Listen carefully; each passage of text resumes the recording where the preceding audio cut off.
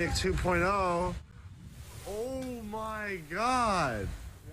Let's hope it's not Titanic. Caught on camera, a Norwegian cruise liner crashes into ice off the coast of Alaska.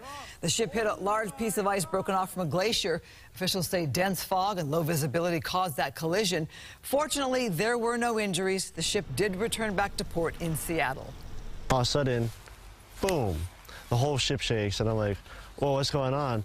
I was just surprised on the sheer size of it. Like, it started really small. I'm like, oh, it's just a little one, and it just got bigger and bigger and bigger as it went past. It just started to roll over and really just was huge. The Talbot family says the whole crew was amazing. The passengers all threw a party after the incident to keep morale high. That could be a little